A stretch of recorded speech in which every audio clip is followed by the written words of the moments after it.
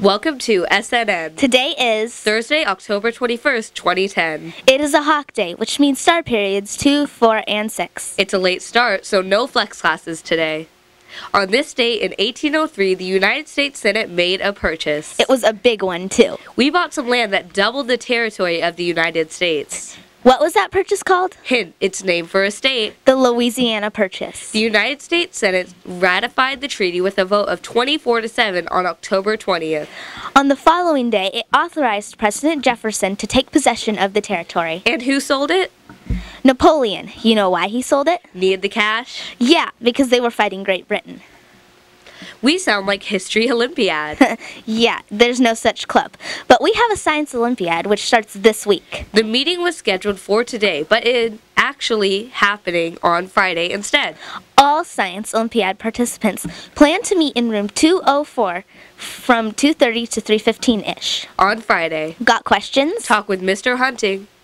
It was great meeting Dr. Wang and learning about how he took charge of his destiny. He has math skills that are almost magical. Did you get a pocket protector? Nice. If you want one, he invites all of you to email him through his website. Go to wangeducation.com. Spelled WANGEDUCATION.com. And politely request your own. Pizza Hut delivers. So does Bellagio's. Even Safeway will drop off groceries at your doorstep. But our attendance office does not deliver your bus passes. News from the attendance office and the wonderful Mrs. Cruz is that several bus passes are not picked up at the end of each day. Need a bus pass? No problem. Drop off the note in the morning and pick up your bus pass later in the day. Bus passes are not delivered. Ever.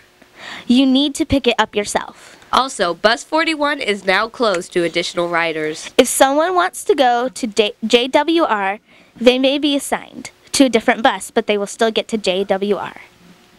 Remember the Patriot Pens essay contest? The theme this year is, Does Patriotism Still Matter? The VFW Veterans of Foreign Wars Patriots Pen Essay Contest. Come on, 6th, 7th, and 8th graders. Give it a shot and you could win money for college. Deadline is November 1st, 2010. Write 300 to 500 words, word processed, of course. Pick up one of these in the main office for more specifics. Just give it a try. Want to really pin down wrestling this season? It's open to all grades and practice starts on October 25th. Your forms need to be turned in on Friday if you want to participate. This is a photo of Mrs. Button. Find her in the main office. She's the one to see about wrestling forms, and you'll pay your fees and take care of business so you can have a headlock on the season. Better knock out those forms by Friday if you plan to be involved. You'll need a parent permission, concussion, and a current physical on file in the office. Questions? Talk with Mr. Smith, the 6th grade teacher who is the enforcer. If wrestling isn't your game, how about shooting some hoops? If you are a 6th, 7th, or 8th grade girl interested in playing basketball, the Camas Junior Girls Basketball Association is holding tryouts on October 28th at Liberty Middle School. The program is run by the Camas High School basketball coach. And it is designed to prepare kids to play at Camas High School. Please pick up this flyer from Mr. Houston. Or Mrs. Geiger for more detailed information. Friday is picture day. Huh? We already had picture day.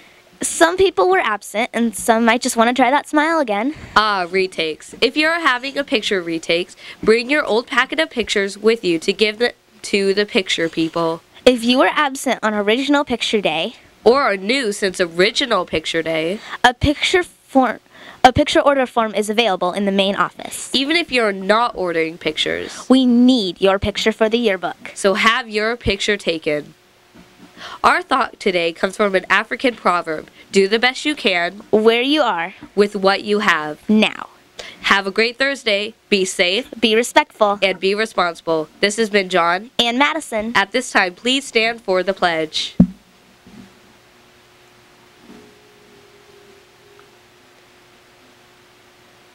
Ready, begin.